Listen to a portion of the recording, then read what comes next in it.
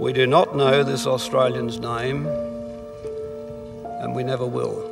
We do not know his rank or his battalion. We do not know where he was born, nor precisely how and when he died. We do not know where in Australia he had made his home, or when he left it for the battlefields of Europe. We do not know his age, or his circumstances, whether he was from the city or the bush, what occupation he left to become a soldier, what religion, if he had a religion. If he was married or single, we do not know who loved him or whom he loved. If he had children, we do not know who they are.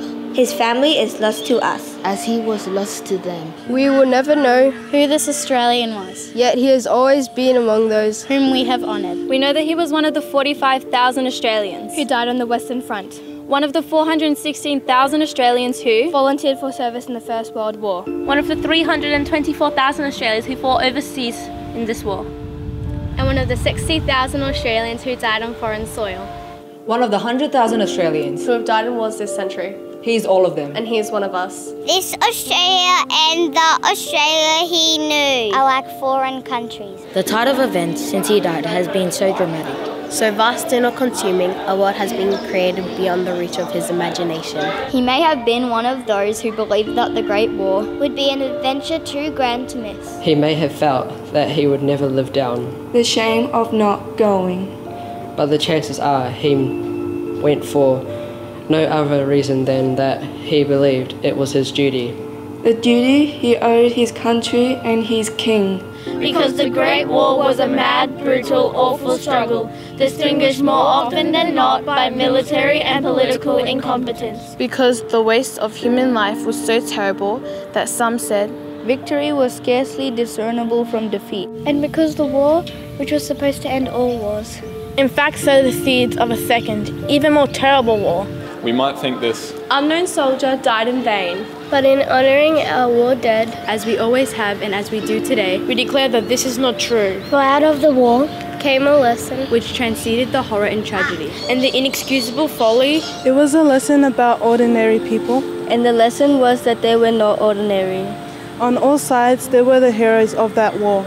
Not the generals and the politicians, but the soldiers and sailors and the nurses. Those who taught us to endure hardship, to show courage, to be bold as well as resilient, to believe in ourselves, to stick together. The unknown Australia soldier we enter today was one of them who by his deed proved that real nobility and grandeur belong not to empires and nations, but to the people on whom they, in the last resort, always depend. That is surely at the heart of the Anzac story.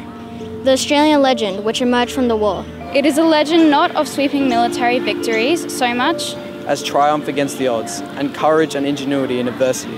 It is a legend of free and independent spirits, whose discipline derived less from military formalities and customs than from the bonds of mateship and the demands of necessity. It is a democratic tradition. The tradition in which Australians have gone to war ever since. This unknown Australian is not interred here to glorify war over peace, or to assert a soldier's character above a civilian, or one race or one nation, or one religion above another, or men above women, or the war in which he fought and died above any other war, of one generation above any that has or will come later. The unknown soldier honours the memory of all those men and women who laid down their lives for Australia. His tomb is a reminder of what we have lost in war and what we have gained. We have lost more than 100,000 lives, and with them, all of their love for this country and all of their hope and energy. We have gained a legend, a story of bravery and sacrifice, and with it, a deeper faith in ourselves and our democracy, and a deeper understanding of what it means to be an Australian. It is not too much to hope, therefore, that this unknown Australian soldier might continue to serve his country.